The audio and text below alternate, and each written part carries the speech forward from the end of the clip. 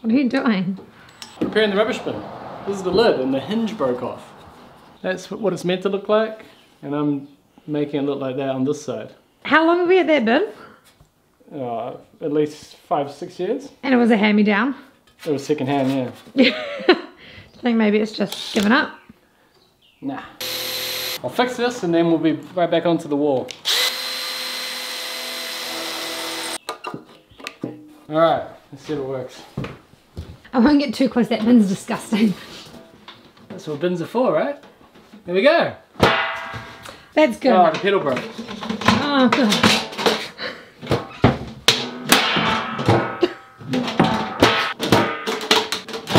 Should we just build a new kitchen?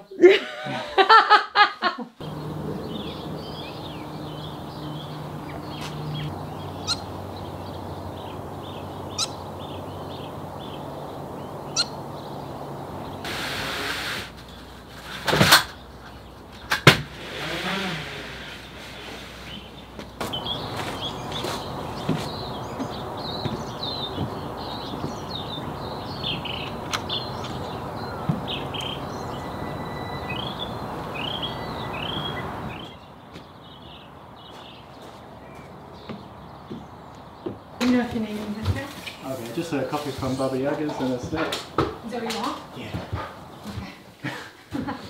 Bye.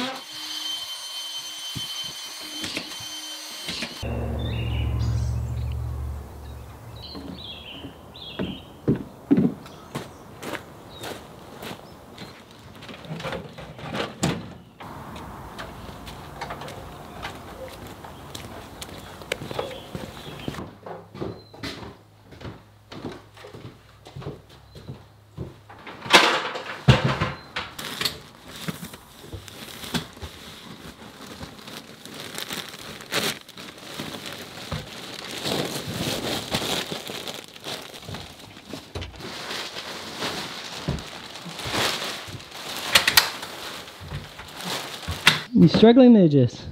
You filming? Maybe. Oh man. Oh, okay, there you go. If you've ever had these Cheer Sisters drinks, they are so yum and they are impossible to open. Well, Hurt my hand. You just opened it. It was very hard. I have given up before.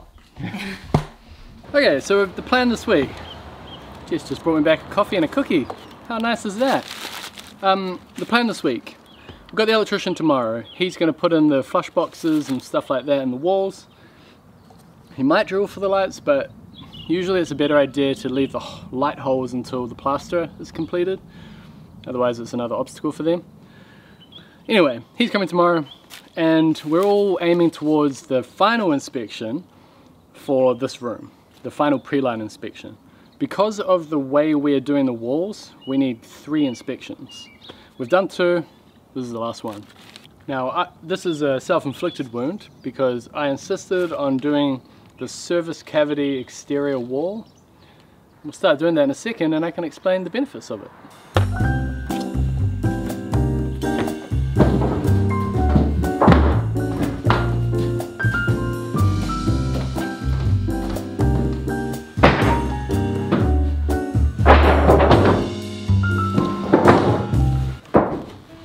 These boards have been in here for the last couple of weeks.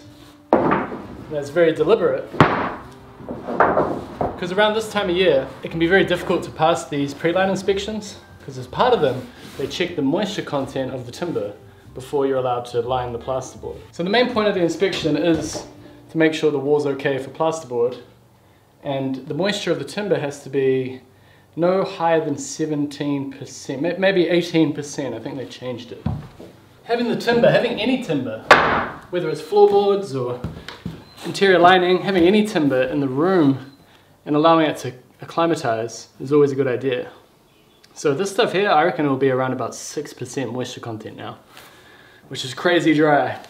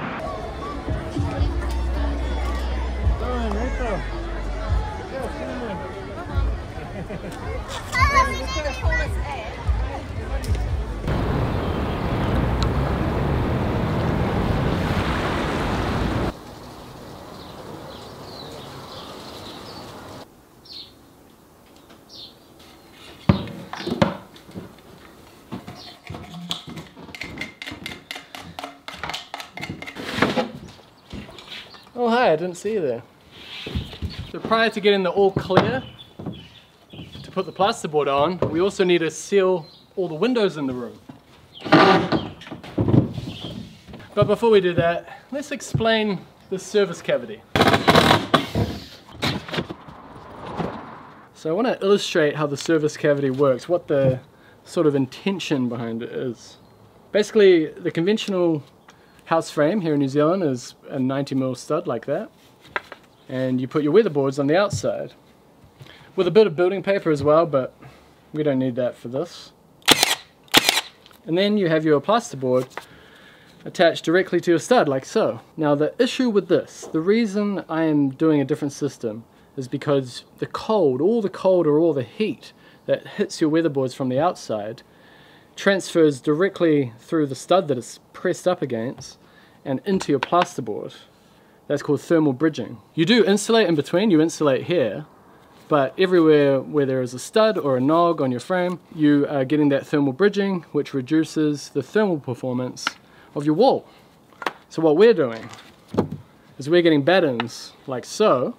You can then put your jib like that, your plasterboard, and you do have thermal bridging still. It could pass through there, but you have a lot less. It's only on these junctions here where the timbers cross one another. So that's a huge benefit.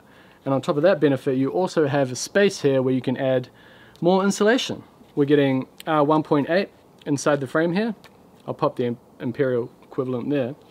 And then we're getting an additional R1.2 in this little void here. So we're getting R3. And all we lose is a little bit of space, 45mm thick batten, and quite a bit of time. But hey, I'm doing it, so it's okay. Oh, look at this. Looks like we won't be running as many leads. Everything all good, Armando? Good. You up there? Yeah. Cool. Speaking of electrical. Actually, maybe people can help. I bought this from the op shop the other day. Yeah. and I don't think it was cheap. It was $75. It's super cool, super retro, 1960s, made in Holland. The problem is it's an infrared, I don't actually know if it is infrared, but when you turn it on, it's heated. It produces a lot of heat. Yeah. And that's the point. This guy has a very sore back. This guy has a sore knee. I don't want it for that. I just like the look of it. It's really 60s and I want to replace it with a regular bulb. However, I'm not going to pull it out now because it's too hard to put back. It has 3 prongs. So where no one has 3 prongs. Yeah, it's either screw or 2 prongs. What do you call the one with the prongs? Is it a bayonet? Bayonet. Thank you. Yeah. It's a bayonet, but it's got 3 prongs and they're like perfectly spaced, so like 1, 2, 3, kind of like a star. And I cannot find a 3-prong light bulb anywhere. I have even emailed Philips, but I don't think they're going to get back to me. I think probably their obligation to their customers has you know, like a 20 to 40 year. It's lapsed. I'm pretty sure this is from the 60s.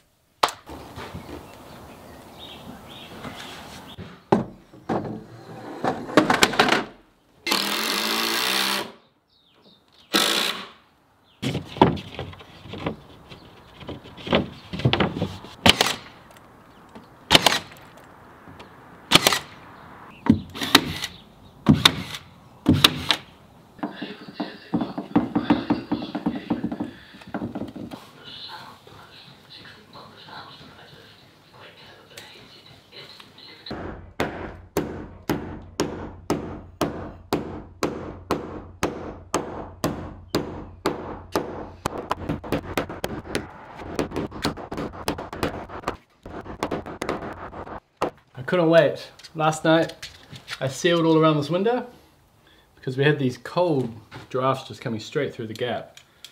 It's quite a cold week this week. Funny noise. Let it dry and then you can cut it off.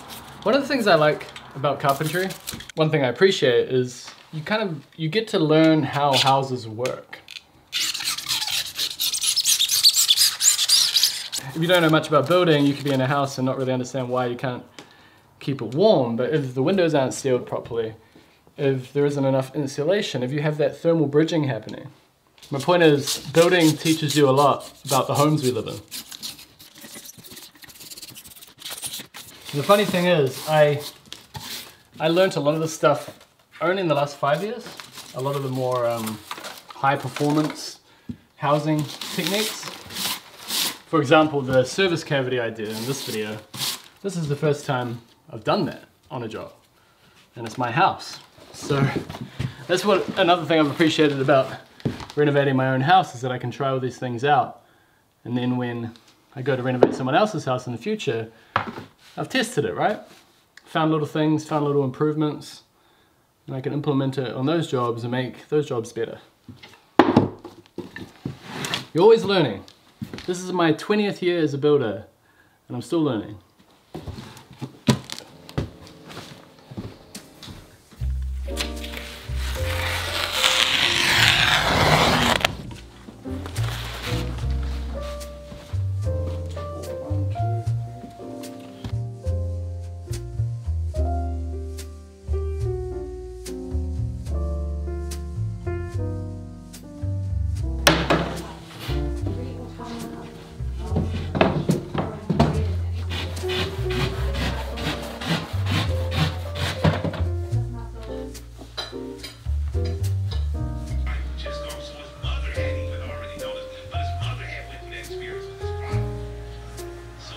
So flat. What's that? The foam. Well, I cut it with a knife. Oh. Speaking of foam.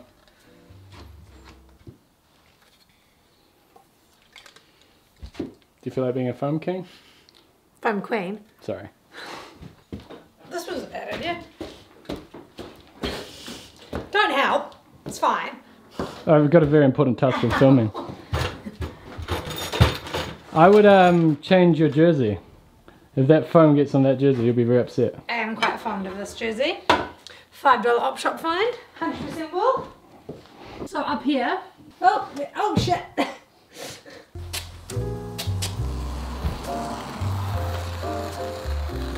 Professional. Thank you. I knew you were the foam queen.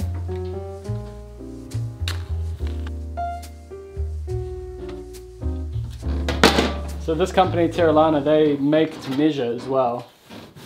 So you can avoid this, but with that, my renovation, every spacing is different, just to suit the wall and the way we're going to line it. So we have to cut everything individually. You're cutting it like a Yule log. A what? A dessert. Oh yeah. You have the flat sponge, you cover it in chocolate and cream, and then you roll it up. Oh. I love that you can connect almost anything to food. It's a special ability. Yeah. I'm always thinking about food. Let's see if it works. Your ability is to connect anything to an episode of Seinfeld or a 90s hip hop song. Thank you, I feel so seen. This gets us to R3, where we would have otherwise been at R1.8. Because another thing to consider is when you're retrofitting, putting your insulation in the wall from the inside rather than the outside, you have to allow a bit of vent space. So you can't have the full depth of the wall frame insulated, so you lose a bit of R value there. So we've got 70mm inside the wall frame, just so the weatherboards aren't compressed completely with insulation. So yeah, the fact that we have R3 is great. It's above building code. I think building code at the moment is R2 on the walls. So yeah, I'm happy. So since he said that, I've been thinking, how can I relate this to a Seinfeld episode? Have you got one? I got nothing. I don't think there was an episode where Jerry renovated his apartment. This seems like more of a George thing. Yeah. Or a Kramer maybe. I'm renovating, Jerry. I'm renovating. Yeah, no, it'd be a Kramer move for sure. Yeah. Oh, levels. Levels, Jerry. I'm building levels. Yeah, there you go. Okay. And he builds like... This is my life. He does this all the time.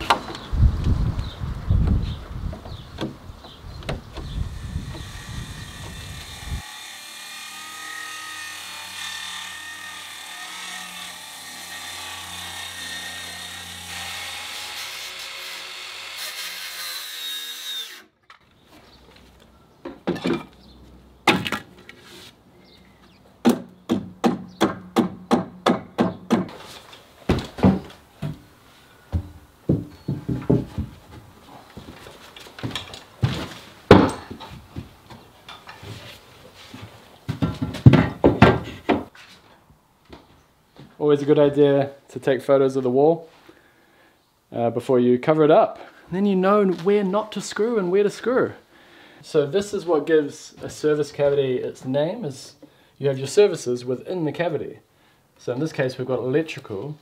It was going to be plumbing because there was going to be a sink here, but I talked to the plumber and it made a lot more sense to have the plumbing within the cabinet on the outside of the wall, because there's joists and everything on the wall side of the plasterboard, so that makes it a lot easier, and if there's ever a leak you don't have to rip your wall apart, right? So yeah, just electrical. I saw the timber on, and we just have to put another layer of insulation.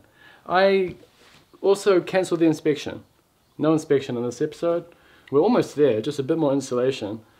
But there's things on the outside that I haven't done, and on the pre-line inspection checklist it says building envelope complete. So when they're doing an inspection of an area, that cladding has to be 100%. Ray will be back next week to give me a hand. We'll smash that out, and early next week we'll be ready to plasterboard in here. I'll see you in the next exciting episode. Oh. Midwinter. Short days, low energy. I'll see you in the next exciting episode. Isn't that also a 90s hip hop reference? Yeah, Dr. Dre and Snoop Dogg. Yeah, I thought so. I don't think they're so exciting That's though. where you got it from, isn't it? No? Yeah. Liar.